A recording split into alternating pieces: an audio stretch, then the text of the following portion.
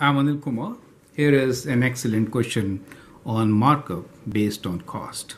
The question is, find the selling price of an item if markup of 45% is $62, right? So we have to find selling price. So let's make our 3 by 3 matrix or table, right, to solve these kinds of questions. I hope you find this method useful, right? So what we have here is cost plus markup. We have cost plus markup is equals to sale price, right? That's the standard thing which we all know. So you mark up the cost to get the sale price. That is how you can read it. What are we given here? We are given that markup is 45% and the value is 62. So as you know, here we'll write the amount, the number or the amount, and here we'll write the percent. So what we are given here is markup of 45%. It is 45% markup and the amount is $62, right? That is what is given to us.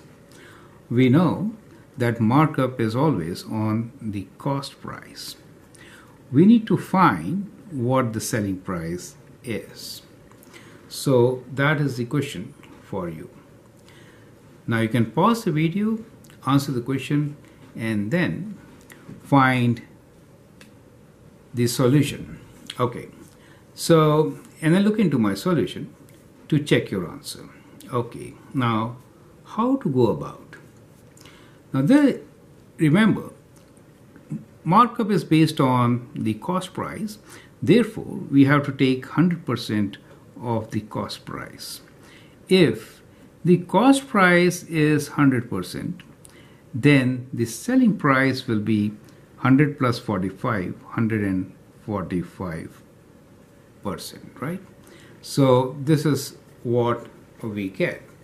And we know that markup is based on the cost price. So let us say that the cost price is C. So 45% of that C is $62, correct?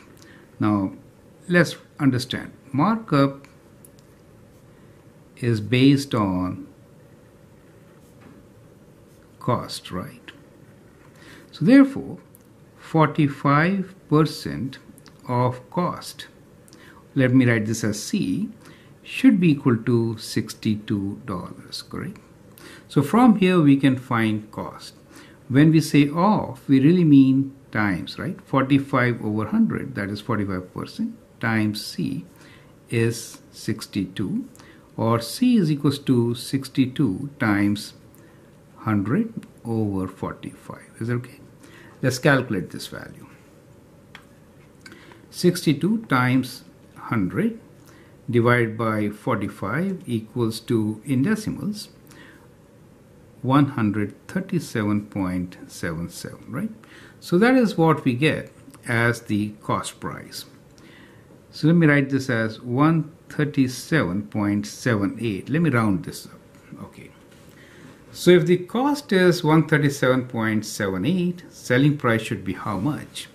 Selling price is cost plus markup. So it is 137.78 plus 62, right? So let's add these two. So we have 137.78 plus 62, and that gives us in decimals equals to 199.78, right? So that becomes the selling price in dollars. So we can write down our answer as the selling price is equal to $199.78, correct? So that's how you can write. Now, normally, you could also find, once you found the cost price, using 145% of this to get the answer. However, it is better to just add and figure it out. Let us check, however. Okay, so let's check. 145% of 137, so that means 137.78 times 1.45 is equal to how much, right? Let's calculate this.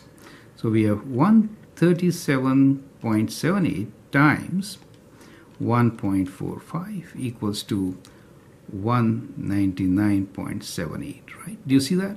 So you could also at this stage get the percent in this fashion. However, that was not required.